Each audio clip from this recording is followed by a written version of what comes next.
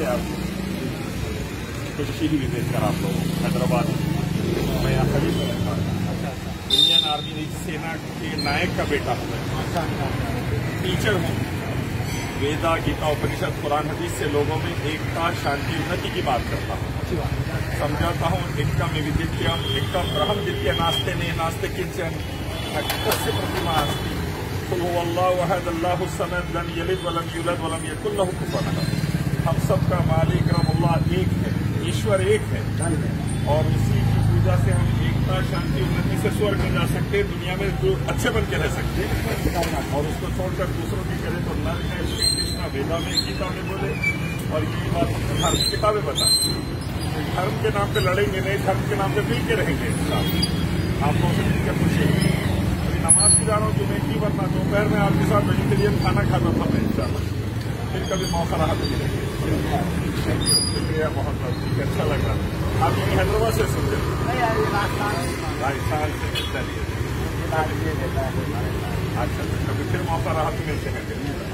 Thank you very much. जिस हिंदू राजा ने सोमनाथ की मंदिर को बनाया था, उसने हिंदुइज्म के हिसाब से गलत किया, क्योंकि हिंदुइज्म में भगवान का आकार बनाना इंतहाई गलत बात मानी गई।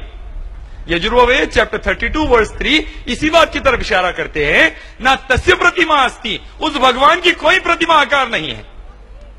श्री कृष्ण भगवत गीता में इसी बात की तरफ इशारा करते हैं चैप्टर 7 वर्स 20 में कि ए अर्जुन, एक भगवान को छोड़कर अगर तू दूसरों की पूजा करेगा तो गोया तेरी बुद्धि नष्ट हो गई है।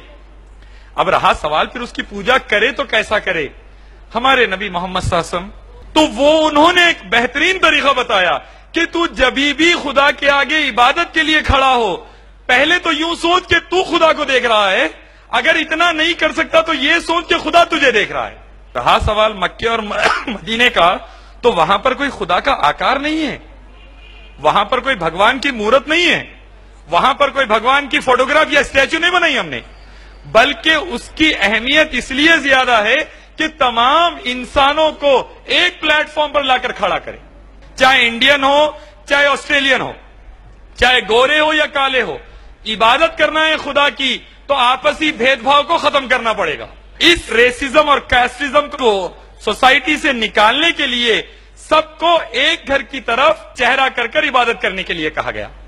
रहा सवाल नमाज का, तो मोहम्मद सल्लल्लाहु अलैहि वसल्लम फरमाते हैं सही हदीस में कि खुदा की तरफ से ये रहमत है मेरे लिए और मेरी उम्मत के लिए कि जमीन में कहीं पर भी साफ जगह वो नमाज पढ़ सकते हैं। हम लोग पूरे वॉलंटियर्स मगरिब की नमाज ये स्टेज पे पढ़े जरी देर भाई, मैं खुदा को कहीं से भी याद कर सकता हूं, और उसको याद करने के लिए मुझे किसी आकार की जरूरत नहीं। यही बात मजहबी किताबें भी कहती है, और यही बात इस्लाम भी डंके की चोट पर कहता है, और ये बात मुसलमान समझ गए। इसीलिए उनको इबादत के लिए किसी भी तरह की मूर्ति की या फोटोग्राफ की जरूरत नहीं पड़ती। Qul huwallahu ahad, Allah is only one. Yes. You say Allah is only one. Yes. Quran says, lam yalid wa lam yulad. There are no parents to God nor children to God. And if you read the Vedas, it says, na kasya kasit janita na kadipa. God doesn't have any parents nor have any children. If you read the Quran, it says, laisa kamislihi shay'un.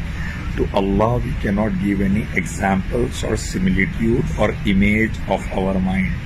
If you want to and know, the Vedas says, Natasya Pratimasti. yeah, but no. There is no image of God which you can think and you can make. The Sampradaya, which is teaching from these Shastra about the forms of God, is contradicting with the superior scriptures like the Rigveda, the Yajurveda, the Samveda and the Atharvaveda. Everything, there is no contradiction. Everything is right down in the Shastra. There it says God doesn't have any form. Here it is saying it is having form. Is it not contradiction? There it says God doesn't have any form. Here it is saying it is having form. Is it not contradiction? No. I would like to give one touchstone of theology, just in a small time. Yes, yes. In the Quran, Allah says, Qul huwallahu ahad, Allah is only one. Yes. Allahu samad, He is absolute and eternal. God is absolute and eternal. Yeah, of course, yeah. Lam yalid wa lam yulad, He begets not nor begotten. Walam yakul lahu kufuwan ahad, and there is none like only God. Now these 4 conditions are called the touchstone of theology in Islam. And if you want anyone to fit in the category of God, on the status of God, these 4 conditions has to be fulfilled. God is in the heart, and according to what you're looking for, He will guide you. He will inspire you. One question. Was the God in the heart of Ravana also then? Yes, why not? Then why Ravana committed so many sins? Why? When the God is inside, why Ravana is committing God sins? When God is coming in this world to wipe out the evil and to fight the evil and to show the right path to all of us, right? At one point we are saying God cannot be killed or die.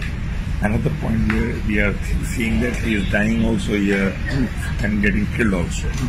So doesn't this completely shows that how open, contradictory these statements are there in the belief, not in the scriptures, in the belief according to you?